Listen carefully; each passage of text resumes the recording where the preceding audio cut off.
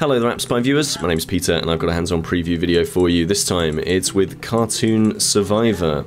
Cartoon Survivor is from Sponge Games and it's an auto runner. As you can see, it's not an endless one. Each of these stages is divided up into levels, and the idea is that you've got a little bit of dynamite stuck to your back. You're playing as this little bird here, and you want to get to the end as quickly as you possibly can of each of these constructed stages, and collecting some of these trophies along the way if you can, and getting as much of the currency as possible as well, so that you can buy upgrades and do all sorts of other fun stuff like that. So let's go back to the... we can watch an ad to double our score. Let's go back to the levels. The game's coming out on the 20th of May, so consider this a quick early look for you. I've not been playing a whole bunch of this, so here we go. We can see that, you know, there's certain difficulty levels. I can try and do it in 80 seconds or 70 seconds or 60 seconds. Let's go with 80 seconds because it's quite easy and I am talking on a video. I haven't been playing too much of this simply because it's, you know, it's another auto runner. But it's, in terms of presentation, I think that this is a very good looking auto run. I think that it actually looks absolutely lovely, and each of these worlds that you go through, each of these little stages, feels as if it's filled with life.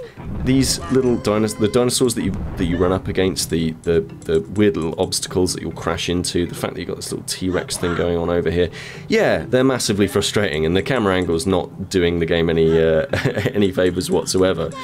But that being said, I think, let's get out of the way. It does give each of these stages a good degree of life. Let's hit the turbo button, into the cave, and everything feels very dynamic. When you do move into these, I didn't see you there, little plant. When you do move into these new areas, you do feel like, oh yeah, like this is a whole and cohesive world. That's kind of cool, which you don't often get with these kind of endless action type games. Now, you know, if I don't sound massively enthusiastic, it's because, again, you know, we've seen a lot of auto runners in the past, and I do think that it's got a couple of gameplay flaws.